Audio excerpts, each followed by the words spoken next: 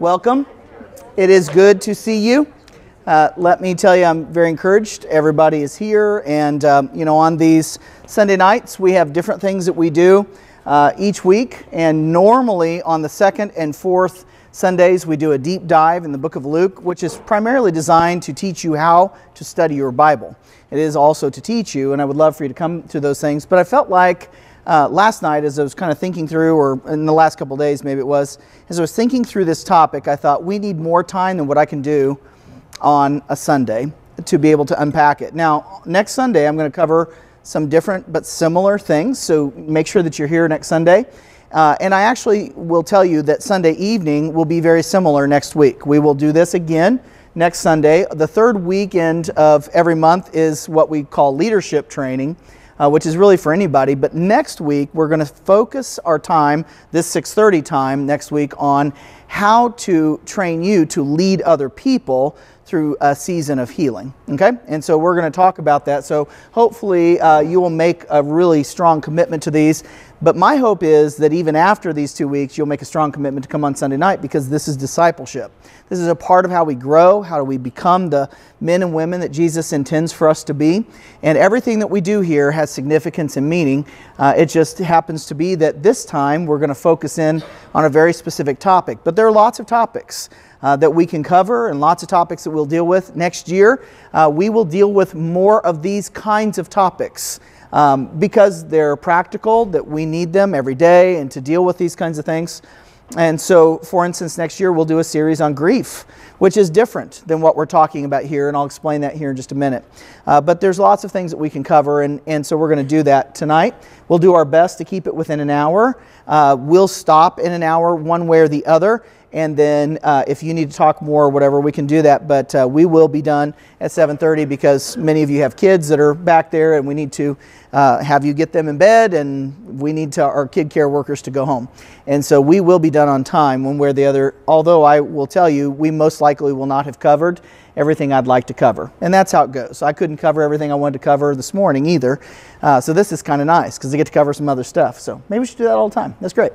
But anyway, well, thank you again for being here. I want to pray, and I'm going to begin working through how to choose joy over despair. That's our goal. How to choose joy over despair. Okay? So let's pray. Father, it's a hard topic. It's a hard topic for me to deal with. It's a hard topic for us to hear and work through. But it's important because you call us to joy.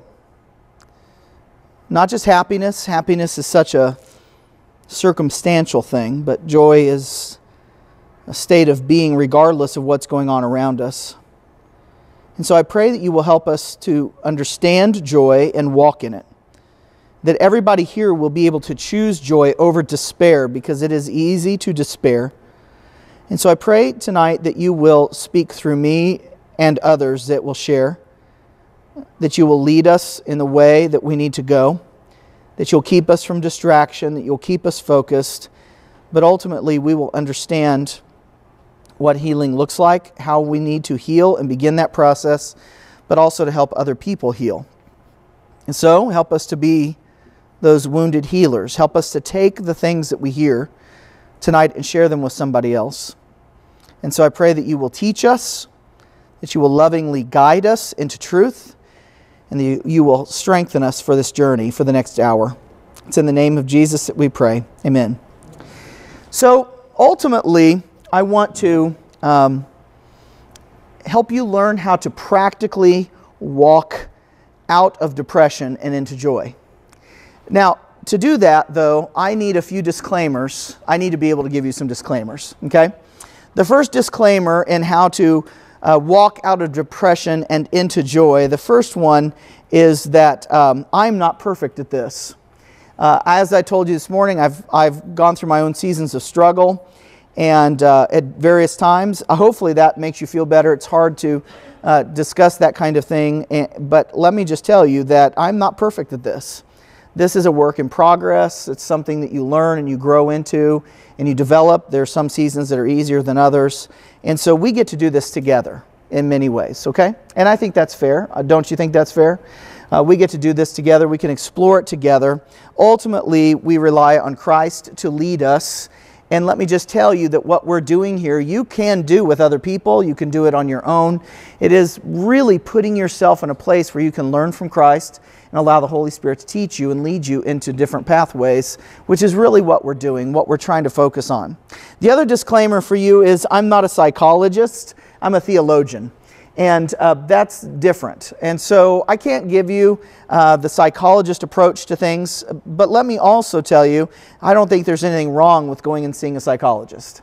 In fact, there's a point in here where I will tell you if you're at this particular place, you really need to go, in my opinion.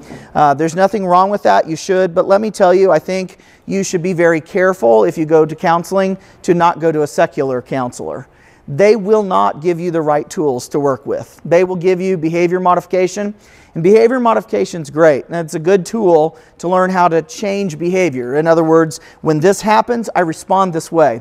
That's great. And we could learn those kinds of things. But unless it is in a Christian framework, you run some very significant risks of having them lead you down a path of transcendental meditation, New Age philosophies that are tapping into chakras and energies and all that stuff, and it's demonic and dangerous. And I want to encourage you to be very careful of that. There are Christian counselors, even in this town, that I recommend, that I've spent time interviewing and talking to so that I can recommend. And one of those people is right here in Cabot, and there's some brochures up here that she got me. So if you need a little extra help, first of all, let me take away the stigma for you and tell you don't let that be a stigma for you. If you need to go talk to someone, you should go talk to someone. Okay? There's nothing wrong with that. Just like we have a recovery ministry on Monday nights. Some of you need to come to that. That will actually help you find some healing. And so there's nothing wrong with that. It's good. You should do that. And again, if you need those will be up here for you for tonight. And so I'm going to do the best I can from a theological perspective to navigate some of this. A lot of it, though, does come out of pastoral counseling, which is not the same as a psychologist. Pastoral counseling, I have been trained, but it's different than what a psychologist can lead you through. And the last thing I want to say about that is that I also believe there are times that medication is okay and good. And I want to take that stigma away as well. So often I've heard pastors say, or I've heard other people say that a pastor told them that if you take medicine for depression, there's something wrong with you. You just need to pray more, get your faith in check. I got to just tell you, I think that's ridiculousness. And here in a minute, I'm going to have my wife, Jennifer, who's a nurse practitioner, come up and address some things along that line. But I want you to be able to hear the truth in that. And there's a time for that. Okay, so the first thing then, so those are my disclaimers. Everybody good with that? All right, so the main thing I want to cover to begin with is defining depression. Let me tell you, it's hard to do. It's really hard to define such a thing, partly because there are lots of forms of depression. There are lots of causes of depression and various things that lead up to that. And depression can vary from mild to severe. So it's all over the board. And those are the kinds of things that if you're really struggling, you can work through some of that with a professional. But here's where you often can understand depression best by how it impacts you, by how it affects you. So you tell me, now I need to repeat it because we are recording tonight. What are some of the ways that depression affects people? So raise your hand and I'll call on you and you just tell me. Not long sentences, one word or two, but how does depression affect people? You don't find joy in the things that used to bring you joy. Okay, you don't find joy in the things that used to bring you joy. Yes? Mood changes. Mood changes? Eat too much or eat too little. Eat too much or eat too little. It does impact that, yes?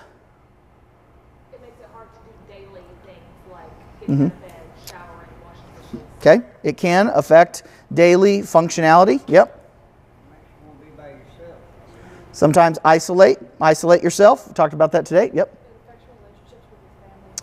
It can absolutely affect relationships with family, with friends. For sure, it can affect and impact relationships. What else? It can affect your relationship with God. Can definitely affect your relationship with God. Absolutely. So there's lots of those, and I wrote down some, and you guys hit them all, I think, but can affect your appetite, again, one way or the other, not eating at all or eating too much. We'll talk about the eating too much thing here in just a little bit as some of the dangers of self-medication around this kind of thing. Sleeping, either not enough or too little. Energy, how you think, how you concentrate, even your image of yourself. Your self-worth, what you believe about yourself. Often we create false narratives about my sense of belonging.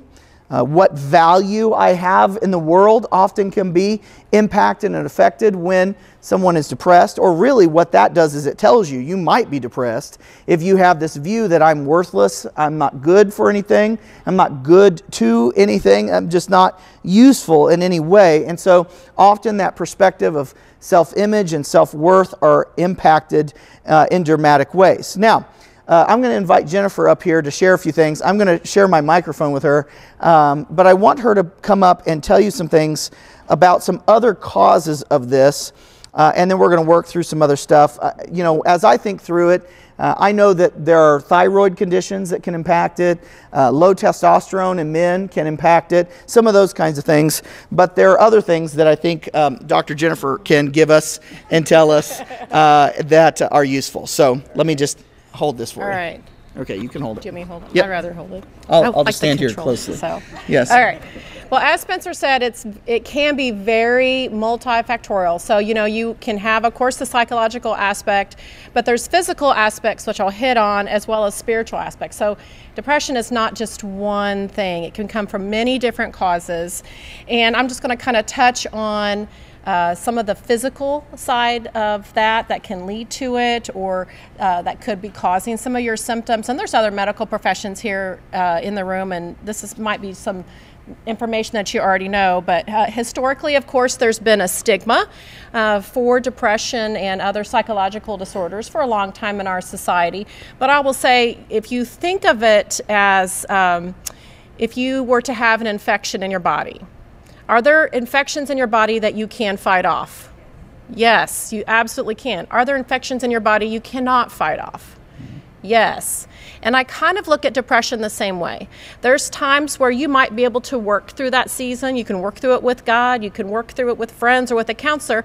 But there are other seasons where it could be an actual biochemical thing that you cannot move on and that you need help with. Just like there's times where you may need an antibiotic because your body defenses are down and your body cannot help you fight the infection, there are times where you may need to tap in some type of chemical help through what a doctor would prescribe to help you with the biochemical side that you need in your brain to help you move through that depression. And other psychological illnesses can be the same thing too.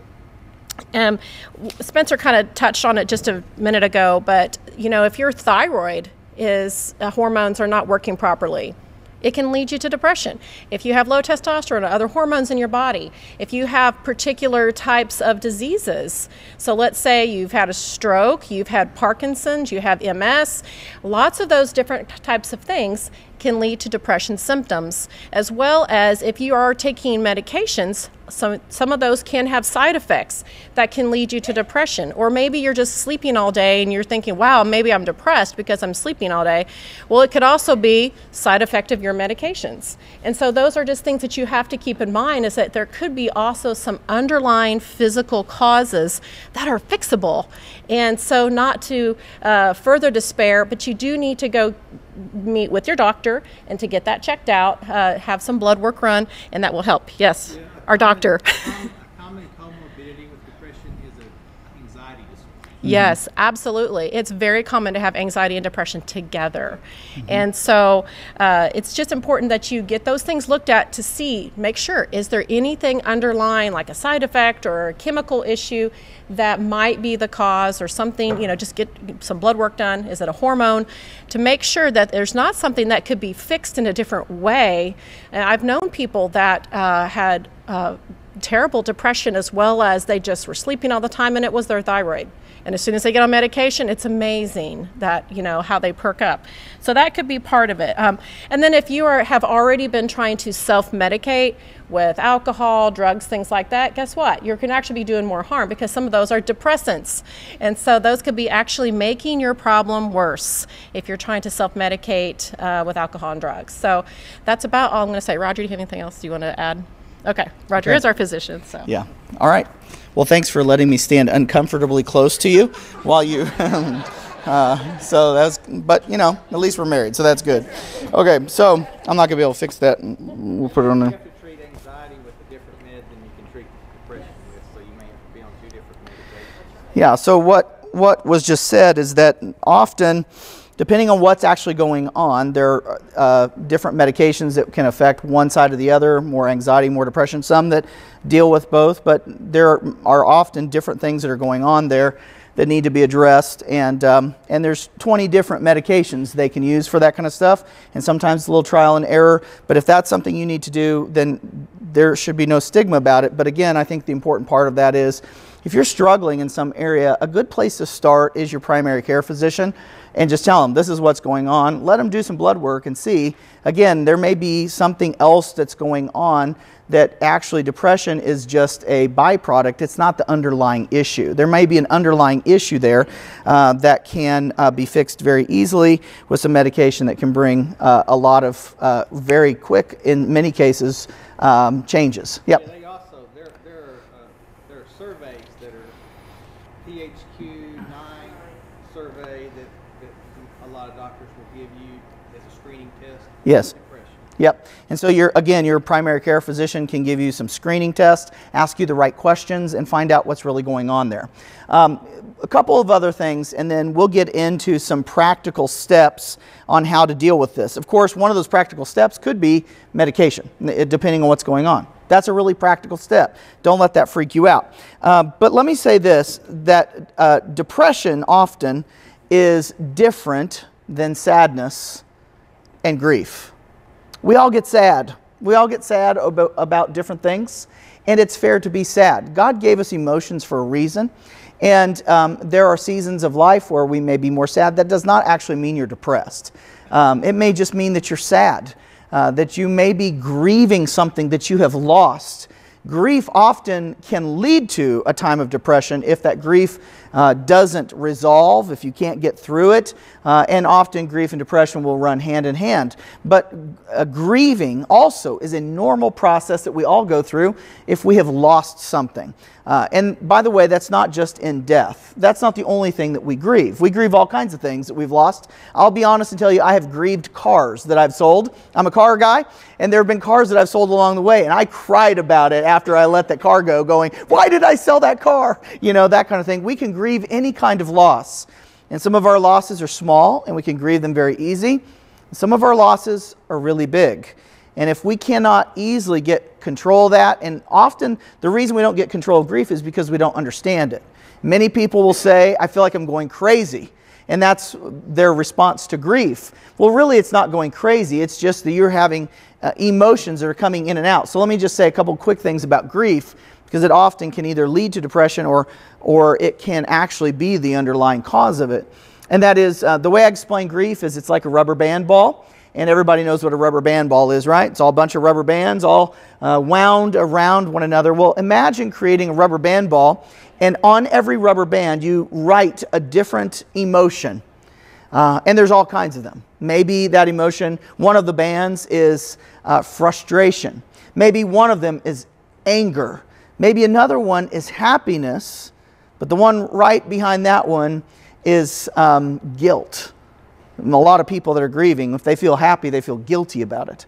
And what happens often if you're actively grieving is you get up in the morning and you just start peeling rubber bands off. And it's random, and you could have 20 different emotions in 20 minutes. And it's all over the place, and it feels like a roller coaster, because it is. When you are actively grieving a loss, it really is all over the place. And you can't control it. It is just what's going on in you. The books that are out there, there are lots of good books, by the way. We can make some recommendations. Terry Cox can make some recommendations. There are lots of good books on grief, but I will tell you, the ones that say it's linear and you will go through this, and then this, and then this, and then this, are lies. It is not reality. That is make-believe. It'd be awesome if that were the case, because you could get up in the morning and go, awesome, I've done these 5 things, so here's what's coming next. No, if you've done these 5 things, it means the next one may be anger, or wanting to punch a hole in the wall, screaming, numb, and then numbness sometimes is welcome. Sometimes we love to be numb when it's really all these other emotions, but we go in and out of it. Here's the deal. You're not crazy when you're grieving. That's what grief looks like. You're not crazy, but you do have to go through it to get through it. There's no magic solution to it. If this were a class on grief, we would tell you you have to go through it to get through it. And a couple things you have to do is give yourself permission to feel how you feel. If you feel angry, be angry, but don't sin in that anger, right? If you feel numb, be numb. Don't make yourself numb. But if you feel numb to it, be numb. If you feel happy, be happy. Give yourself permission to feel how you feel. And then the people around you who are grieving maybe the same loss, but grieving differently, they will grieve also, but they may grieve totally different timing than you. So give yourself permission to feel how you feel, and give them permission to feel how they feel. When you can do that well, it actually will alleviate a lot of depression and sadness that comes alongside of that. But these are many times intermingled with one another. So let me ask you, how many of you have seen the movie What About Bob? Yeah? Just this side of the room? No? Okay. It's an interesting... I'm really surprised. I figured more of you had seen the movie. It's Bill Murray, and he has some interesting psychological challenges. He goes to see a psychiatrist. The psychiatrist gives him sort of an idea of what to do, and then the psychiatrist says, but I'm going on vacation for a month. And what happens is Bill Murray tracks him down on vacation and is continuing to go, but what about this and what about this? Anyway, ends up blowing up his house and all kinds of crazy stuff. It's a funny movie. What now? Richard Dreyfuss is the psychiatrist, right, which makes it even more interesting. He has puppets and everything. Puppets is great. Anyway, so the point of that is, in that book where he's dealing with this man with psychological disorders, he had just finished writing a book. Does anyone remember? You can have a free piece of candy out of the bowl if you know the answer to this. Does anyone know what the title of the book was in the movie? Baby Steps. Baby Steps. Points for you, Thomas. All right, good. So here's the deal.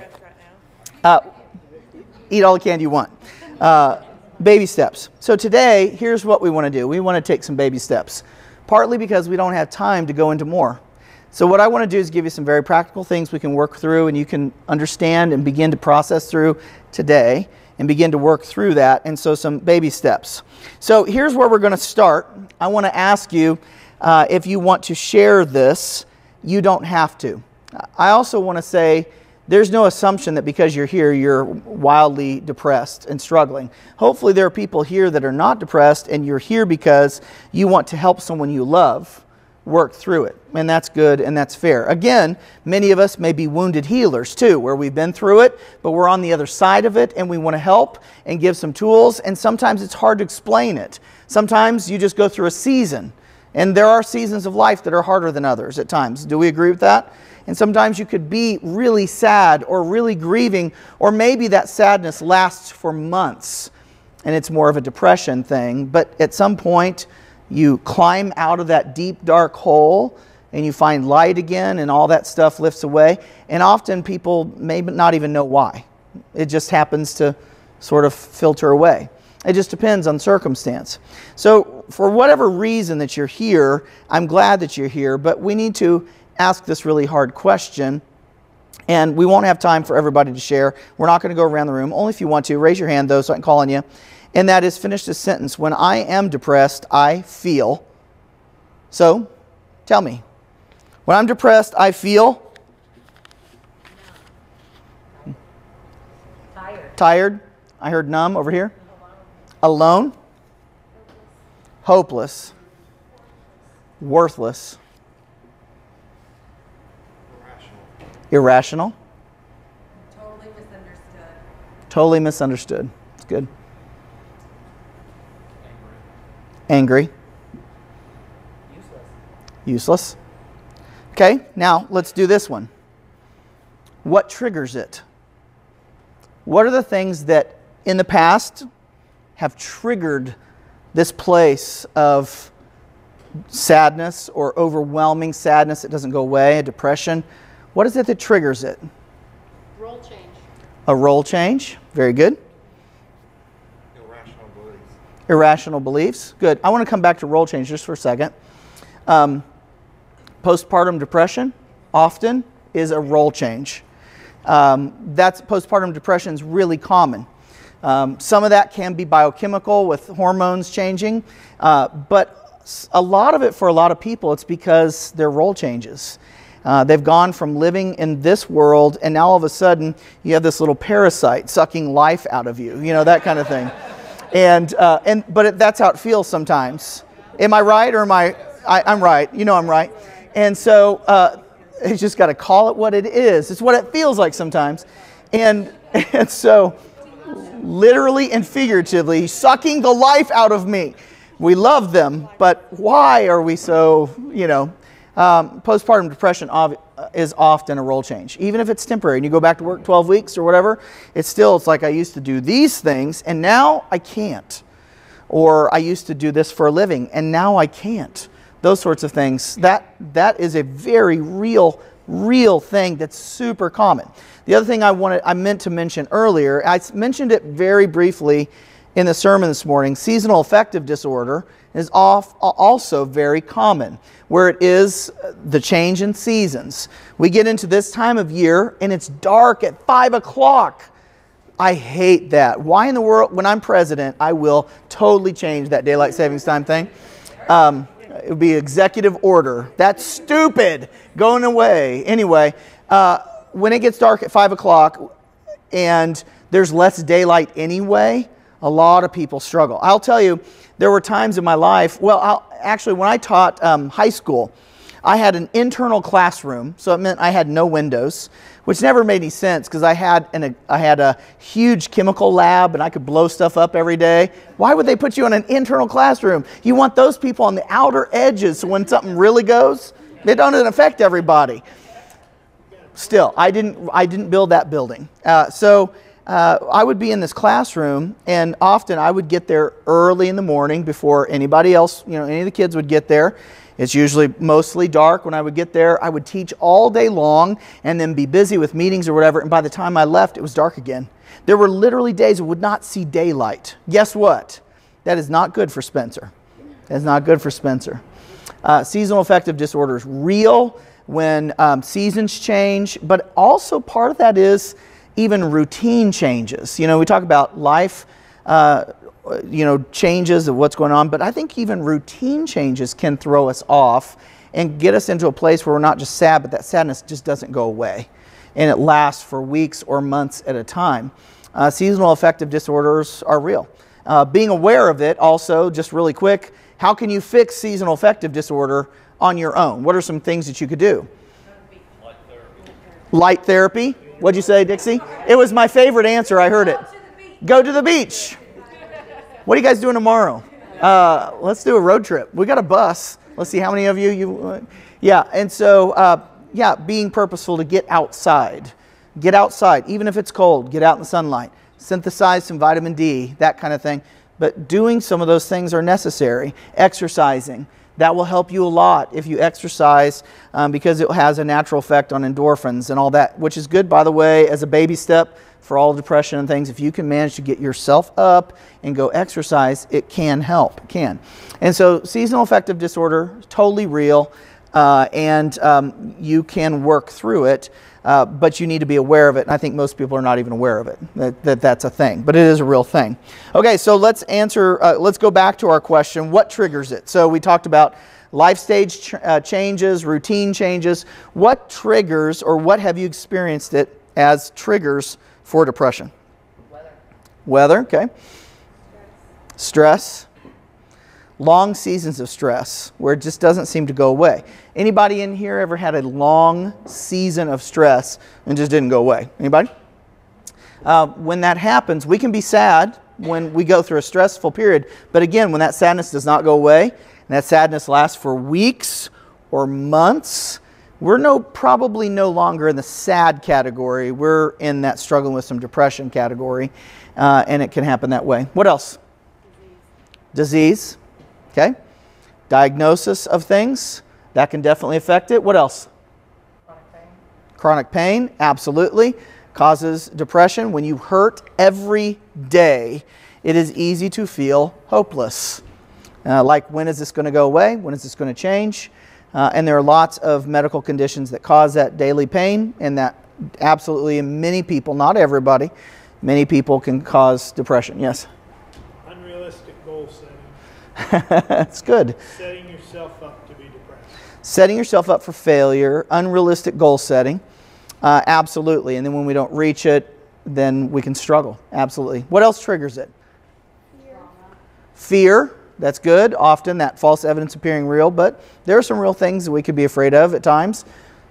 Repeated trauma. Repeated trauma. Going through, for instance, we'll just call it out. This may be not what you're thinking, but abuse, ongoing abuse. That kind of trauma can trigger depression for sure, where you're always thinking it's never going to get better. I'm always going to deal with this, and that causes, in many cases, a depression. I saw a hand over here somewhere. Yes? Sudden loss. Okay. And so that grief can lead into depression if we're not grieving well. And again, back to grief.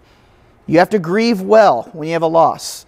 I actually mentioned this in the funeral I did on Monday, which was people will say, don't cry for me, or I've heard pastors say, so-and-so wouldn't want you to cry. I got to tell you, that is the stupidest thing you can say to someone or in a funeral. It is okay to cry. Give yourself permission to cry. If you want to cry, cry. There's no rules, so it's okay. If you want to laugh, laugh. There's no rule to that. But it's when we try to stuff those things inside, and because we've been told they're inappropriate to think. That's why part of what we did today on Sunday is deconstruct some of the things that people have heard before in their lives. If you tuck all that stuff in and stuff it in, often that can result in depression. Just a couple more. What are other things that trigger? Yep. Rejection. Okay, very good. Especially if you're rejected by someone that you really love. We talked about it briefly today. Jeremiah, the weeping prophet, one of my favorites. I held it together way better second service than I did first service. I kept having these twinges right here in my throat. I want to cry. But Jeremiah, the weeping prophet, he was sad, he was lonely, but he was rejected constantly. Constantly rejected. And that can absolutely create that. I saw a hand over here. Yeah, last one. Stacking. Yeah, so stacking is a term I love to use when I counsel people. We have one problem, one frustration, and then we add another problem or frustration, another one, till the stack's this big, and then a feather can touch the top of that, and it all comes crashing down, collapses, if we're not doing a good job of removing some of the stacks, which is what we're doing now. We're trying to remove some of the stacks. Okay, so here's the thing. If you can figure out some of the things that are triggering that deep sadness and depression, then you're miles ahead. If you know the things that trigger you and you can work hard to avoid some of those, it's going to help you a lot. But unfortunately, we can't avoid all of them, right? Some of those things that happen are things we cannot avoid, but there are things that we can avoid that will trigger us. And let me tell you, the first baby step is protect your eyes and your ears.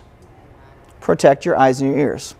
One of the things our children grew up hearing from me is, once you see it, you cannot unsee it. Once you hear it, you will always think of it, and that's important. Now, we can take thoughts captive and all that, but here's really ultimately what I mean by protecting your eyes and your ears.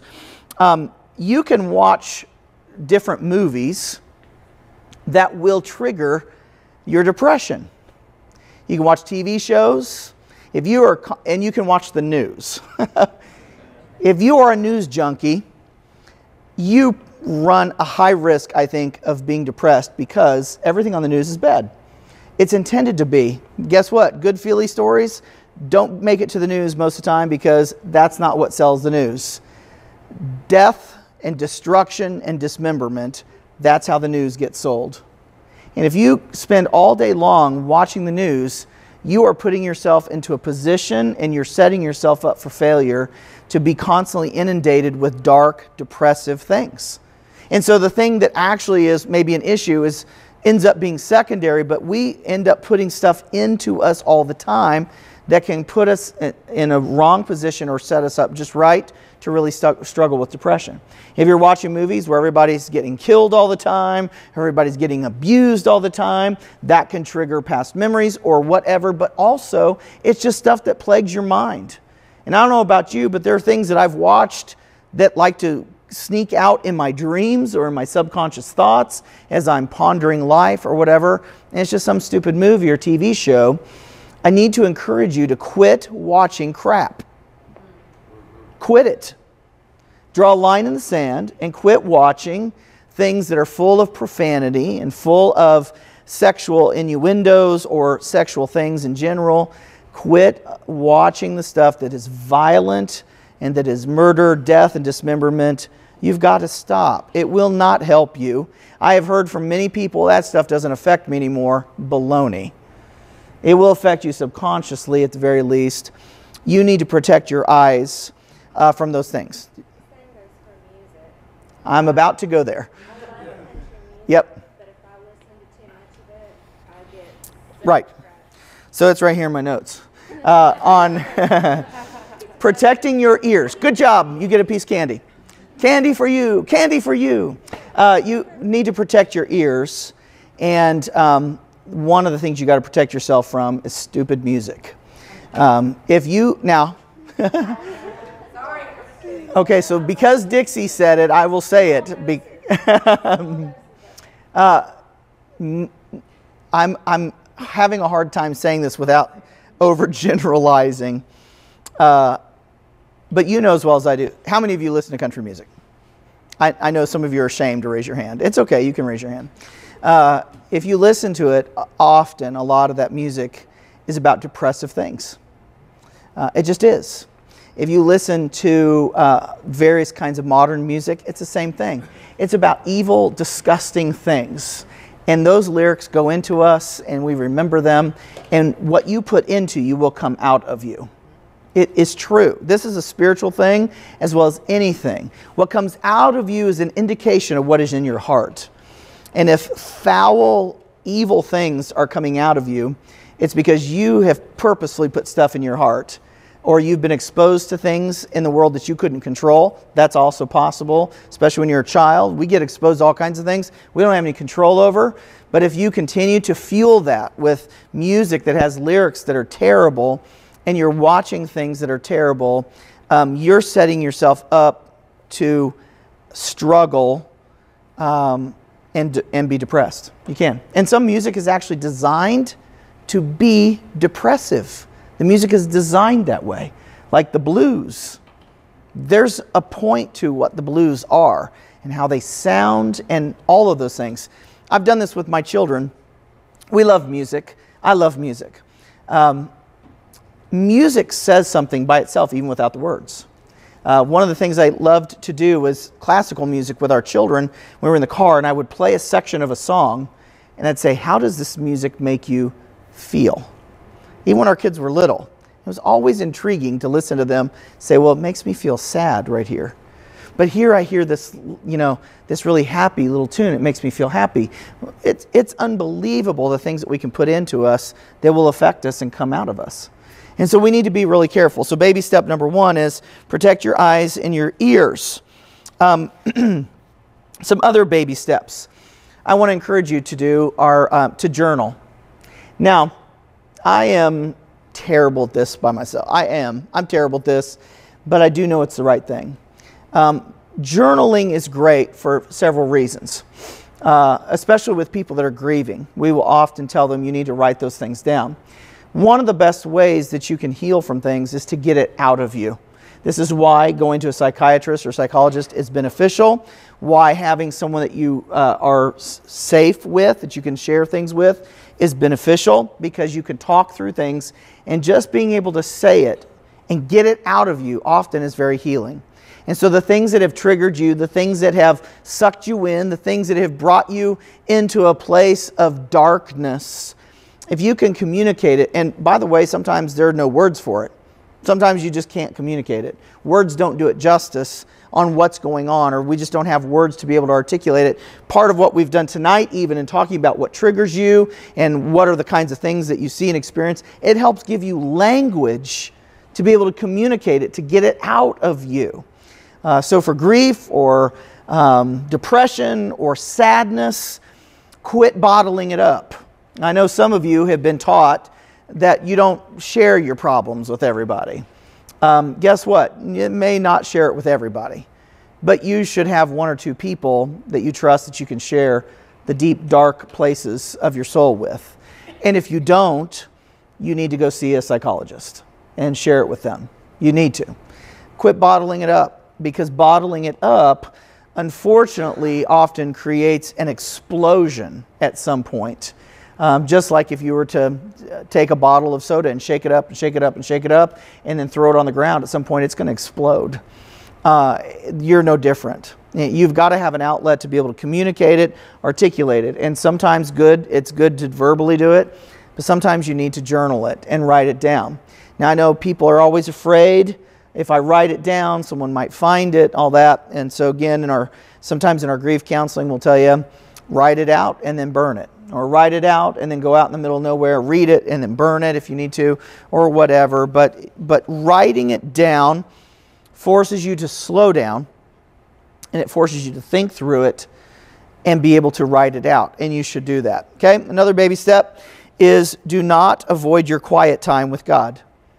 Now, this is the spiritual side that I want to say that spiritual disciplines are vital to you. Spiritual disciplines are what I talk about a lot in the second of our connection classes. The Grow class, how we develop and mature as disciples, is a lot about spiritual disciplines. If you have not been to that class, you need to come. I will teach you how to spend time alone with God, and give you a framework and a pathway. But one of the best things you can do is spend quiet time with God. Get alone with God and to practice being still. To read your Bible in a purposeful way, to pray the best that you can. Ultimately, spiritual disciplines, I prefer the term soul care, because most of us don't like the idea of being disciplined. We don't want to go to discipline, although discipline is okay. If those of you that have kids, when you disciplined your children, you probably didn't do it because you hated them. You disciplined them so they wouldn't grow up and be jerks. And so God disciplines us at times. So don't be afraid to experience some discipline, especially spiritual disciplines.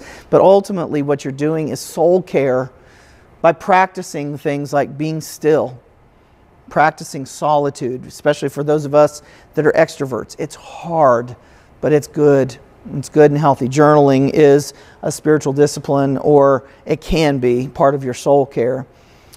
If you're not doing a good job of taking care of your soul, you will struggle. You will struggle. If you're not spending time consistently with God, you will struggle. You just will. And some of you in here could solve a lot of your depression if you would spend time with God, if you would consistently do it. And I'm not preaching at you. I'm not always good at it. Depends on what's going on, because here's the truth. When you're in a deep, dark place, the last thing you want to do is go read your Bible. Or the last thing you want to do is pray. Guess what? That's part of why we call it a spiritual discipline. The people that are super good at working out, I don't know how that would actually work, but the people that are really good at that, they'll go work out if they're sick. They'll go work out if it's sleeting. They'll go work out whenever if they are disciplined. Same type of thing if people are, disciplined about how they eat. Again, I don't understand it, but people that are, they're disciplined about it. And yet, very few people are disciplined to really spend time alone with God. But if you would, I'm telling you, and it's not just the churchy answer. It's a real answer. It is a real and genuine answer that if you would get time with God and you would shut your mouth, quit talking, and be still before the Lord, read Scripture, do a daily Devo, go to Bible Gateway or download the Bible app. If you don't know how to do it, I'll show you afterwards. We can do it together. I'll show you. There's 1,000 different studies and devos that you can do. And you can look up depression. You can look up anxiety. You can look up all sorts of those things. and become a student. Here's part of that. Become a student of that depression. Become a student of it. Understand it better. When you understand what's going on and you are walking through it purposefully, you are more likely to heal than if you sit back and go, I just don't understand. I just don't know. I don't know what it is. Take the time to learn. Take the time to know. Do the devos on it from people that have walked through the dark night of the soul and have come out on the other side. Part of that's being that wounded healer we talked about this morning. Take the time to become a student of it and to grow into it and study the scriptures that have to do with it. If you really want help, please don't send me a text later tonight that says, could you send me all the scriptures on sadness? My answer for you is going to be no. Google can, though. If you go to Google, I promise you, if you look up Bible verse sadness or Bible verse grief or Bible verse depression, there will be all kinds of things you can read. And you should do that. You are equipped to do it. Or use your Bible app or go to BibleGateway.com and those kinds of things. The point of all of this is soul care. Practice spiritual disciplines. Practice them every day. It will help bring the healing that you need. A few other little things. If you disconnect from God, you'll feel it. If you disconnect from God, you'll feel it. If you disconnect from other people, you'll feel it. You need to be disciplined to not disconnect. You need to find people that you are safe with and spend time with them. And, as I said this morning, give them permission to call you out. Gently and lovingly, but give them permission to come drag your behind out of bed and make you eat something, just like God sent the angel to Elijah. This is good. Give people permission to do it. Here at Renew, I've given people permission to call me out if I say something mean. If I do something that's weird, I have people that I trust that can call me out on it. And the same would go for anything, that if you get to a deep, dark place, the people that love you the most will know it, and you need to give them permission to come after you and tell you how to deal with it. I have said to people whom I love very much, if I get to a frustration place, you need to come after me. You need to come to my house and go, hey, I have noticed that you are awful frustrated lately. We need that. Of course, you can do it with your spouse. Sometimes, in my experience, sometimes when the spouse is the one who calls you out, it's a little harder to take sometimes. But when it's amen. It's good to have a spouse that can hold you accountable. But if you're like Jennifer and I, if we try and hold each other accountable to eat right, one of us is going to give in and ask the other one if we really want to cheat. The answer is yes, and we will. And so, so we're not great accountability partners for each other. But if she were to come to me and say, look, you are in a dark place, I don't know what's going on with you, I tend to, just being honest, I tend to respond negatively out of frustration. Like, how dare you say that to me? Leave me alone. That's ridiculous. And where's that coming out of? It's coming out of a depressive place. That's why I would react that way. But if one of my friends came to me and said, dude, what is your deal? Here's what I notice going on with you. I am probably less likely to act like a jerk like that. Now, depends on the day. But you need to be purposeful before you leave here tonight and determine, is there a person that can be my person that I can call 24/7, 365 that will help rescue me if I need it?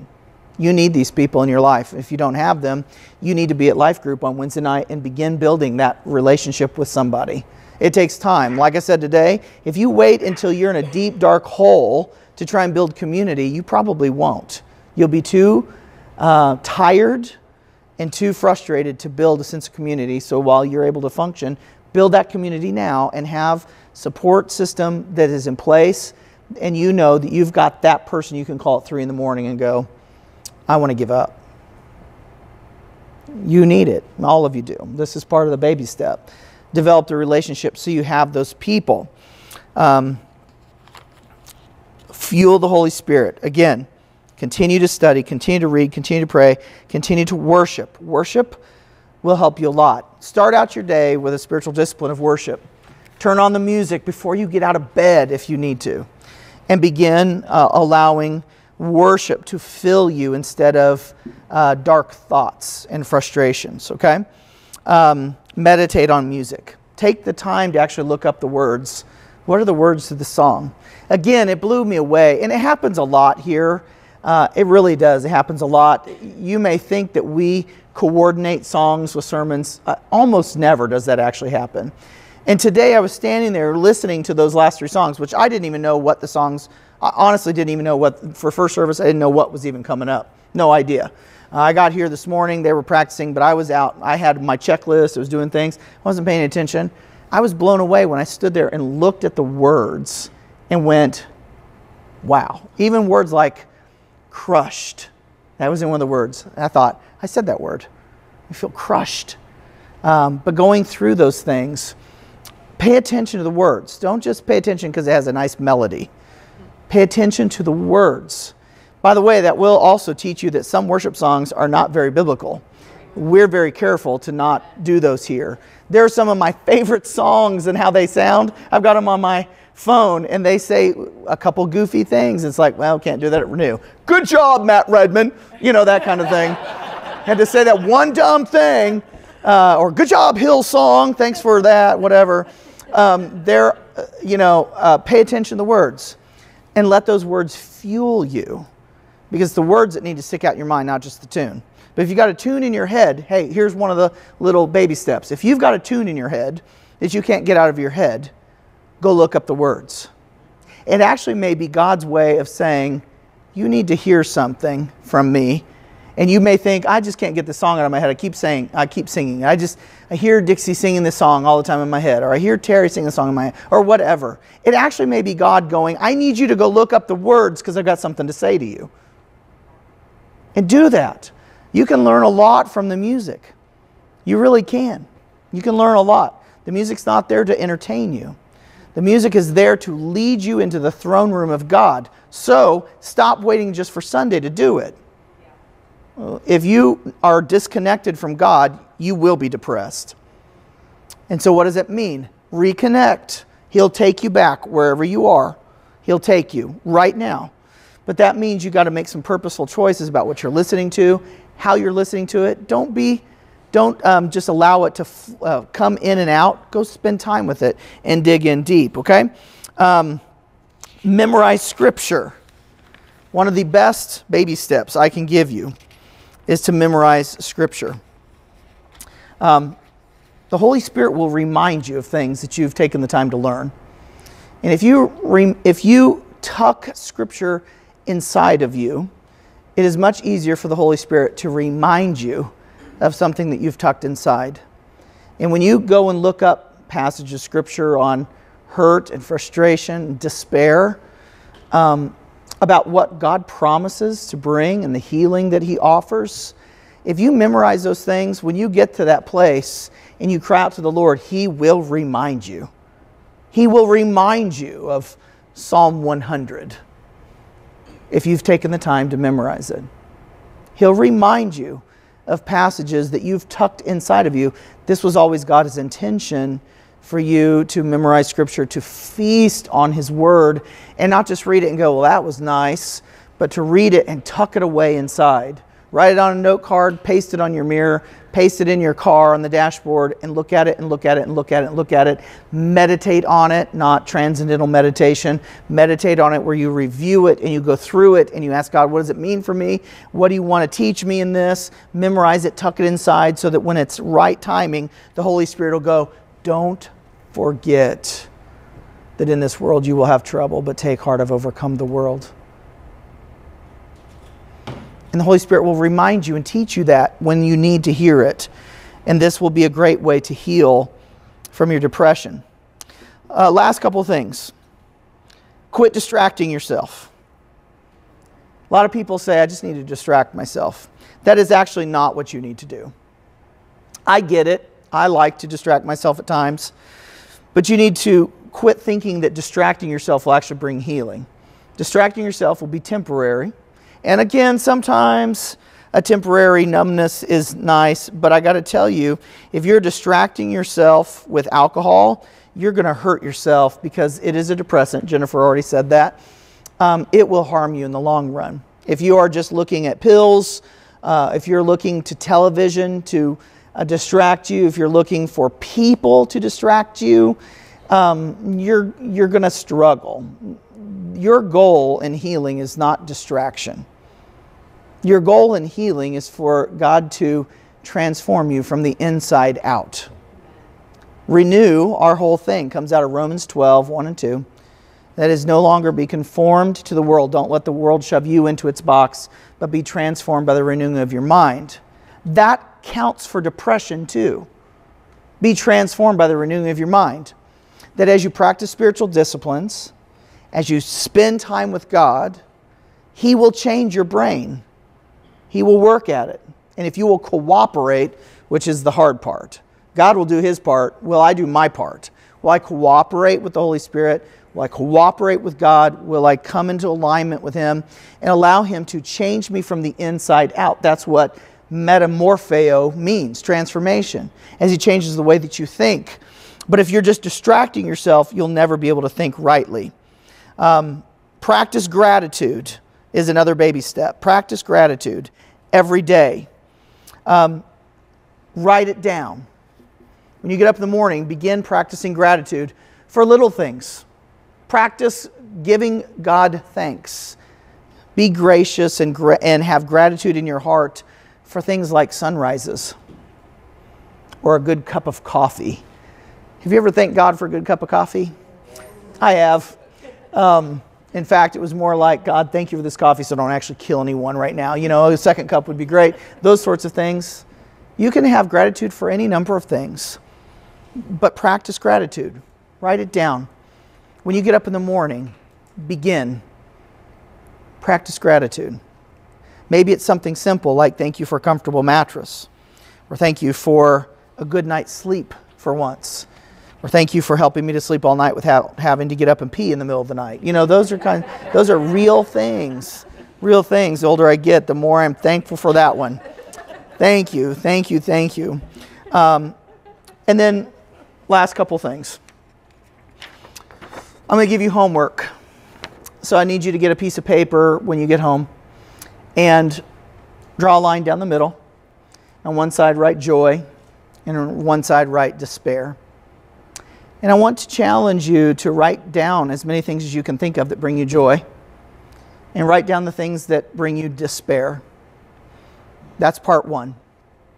Part two is to ask, how can I move things from despair to joy? Is there anything I can do to move this over? And write it down. How do I move this from despair to joy? How can I take this circumstance and allow it to be something that I have joy in? How can I move it over? Now, a couple things.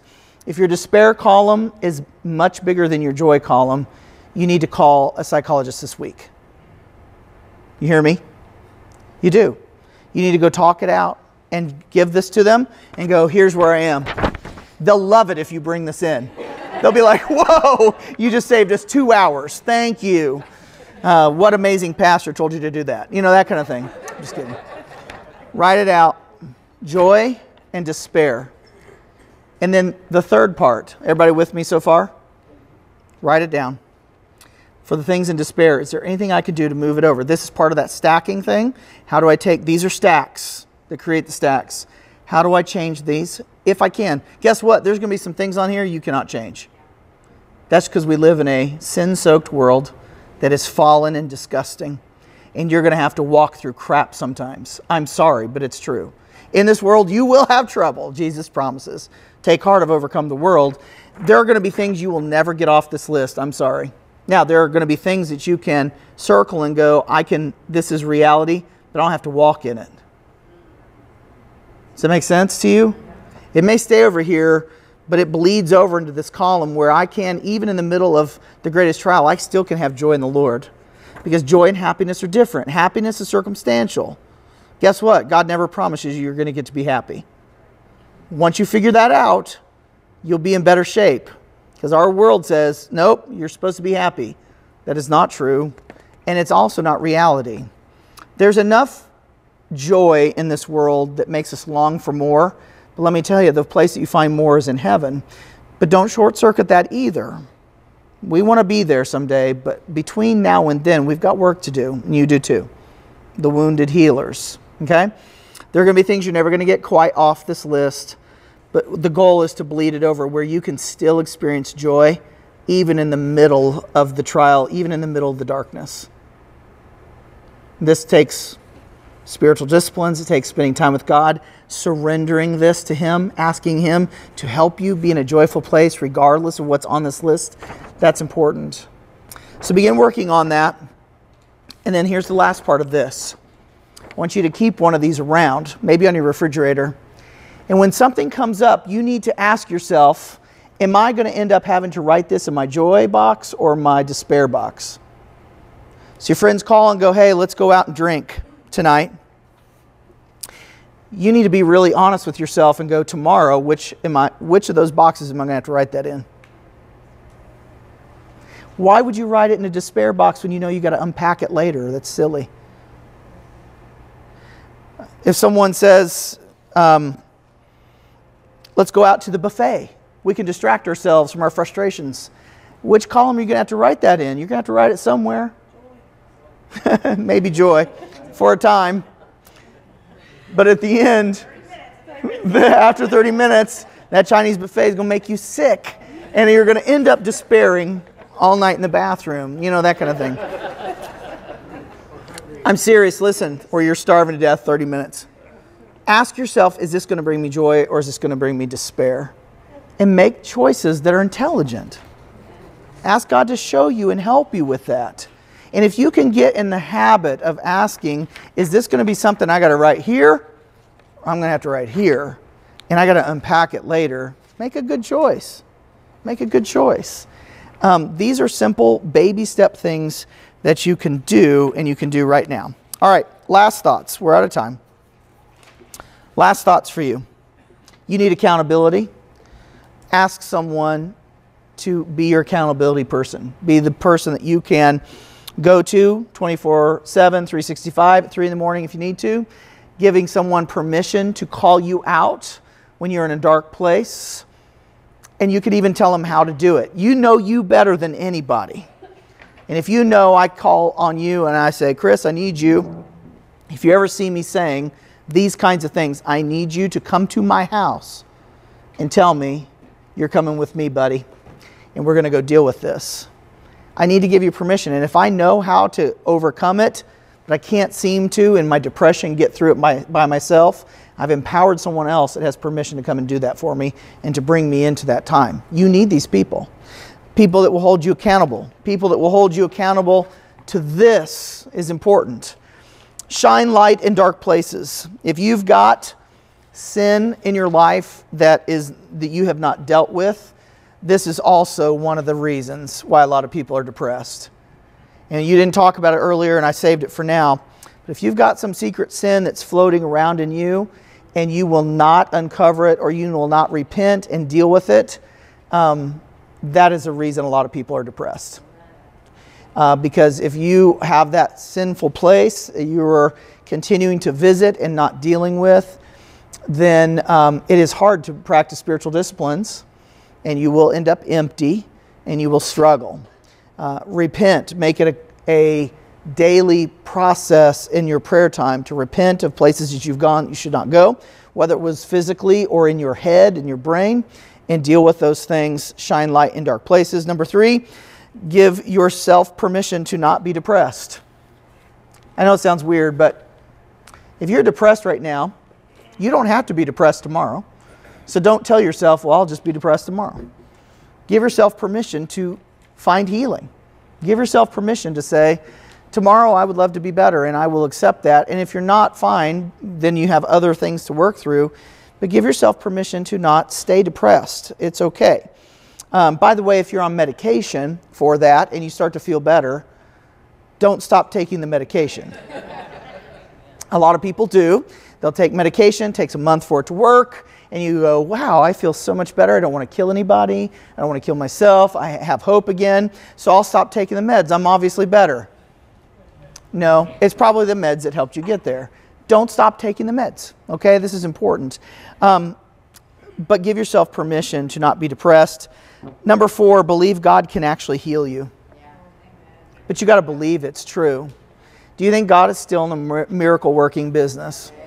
I think so. I've seen God heal all sorts of things. I really have. I have. It's a bigger story than we have time for. I've seen God heal tumors. I've seen God heal all sorts of marriages and brokenness in every way. I believe God can heal you, but you need to believe God can heal you. If you don't believe it's true, it probably will not happen. But if you believe that He can, because He can, then you need to continually take your thoughts captive, and when the devil lies to you, and if there's any kind of oppressive type thing coming against you, telling you you will always feel this way, you need to fight back against that and say, I will not always feel this way. I will let God heal me and restore me, knowing that you have ministry to do out of that. As God brings you comfort, you become the wounded healer to bring comfort. Sometimes our greatest trials are our greatest teacher and our greatest opportunity to create ministry that you'll be able to do that no one else can do, especially designed for it. And that's hard, but you can. Let me give you a couple last things. Pray with hope. Pray with hope consistently. Let me read Isaiah 53:5. It says this. I want you to memorize this. This is your absolute assignment. If you came tonight, memorize it. Recite it every day. Isaiah 53:5. But He was pierced for our transgressions. He was crushed for our iniquities. Upon Him was the chastisement that brought us peace, and with His wounds we are healed. You need to memorize it, my friends. I love you so much. You've got to do it. And then here's the other one. 1 Peter chapter 2, verses 21 through 25. Write it down. Set it to memory. Here's what it says. Again, that's 1 Peter chapter 2, verses 21 through 25. For to this you have been called. Guess what? You are here for a reason tonight. And I think part of it is you have been called to be here and to find healing and restoration so that you can be the healer. I really believe that. That's why you're here. You may not think so. You may think it's just about you. And that is probably true for many of you, that is about you and finding healing. But God has this way of working things where it's not just about us, that it is what God wants to do through us. So, let Him do something through you. For to this you have been called, because Christ also suffered for you, leaving you an example so that you might follow in His steps. Yes, even in suffering. He committed no sin, neither was deceit found in His mouth. When He was reviled, He did not revile in return. When He suffered, He did not threaten, but continued entrusting Himself to Him who judges justly. He Himself bore our sins in His body on the tree, that we might die to sin and live to righteousness. By His wounds you have been healed. For you were straying like sheep, but have now returned to the shepherd and the overseer of your souls. Pray believing that God can still heal you and bring you restoration and a new beginning and a new story. So tonight, that's what I've got for you. We need to be done. We're over on time. I apologize. But next week, don't miss Sunday. Invite your friends. We've got important things to talk about Sunday morning, and we'll be back here at 6:30 next Sunday night doing more on how to help lead somebody else through the seasons of darkness.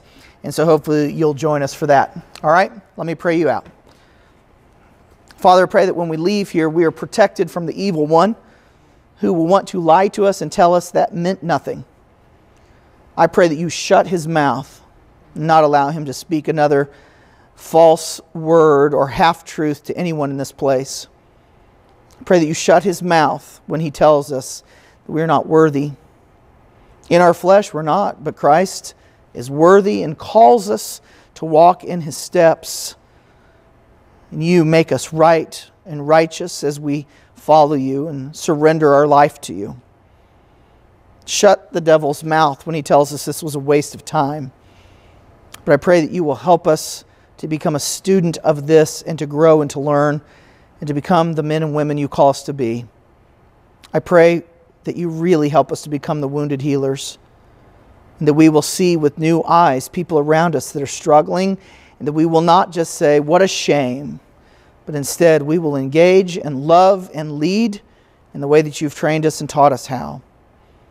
Bring us comfort so that we can comfort others with the same comfort you've given. And I pray now in the name of Jesus that you heal the sadness of the soul, that you heal the grief in this room, that you heal the brokenness, that you heal the depression, that you heal the anxiety in a mighty and powerful way. And if we wake up tomorrow sad, you've given us tools to work through it. Help us to strengthen ourselves in you in every way. It is by the power and authority of Jesus that we pray. Amen.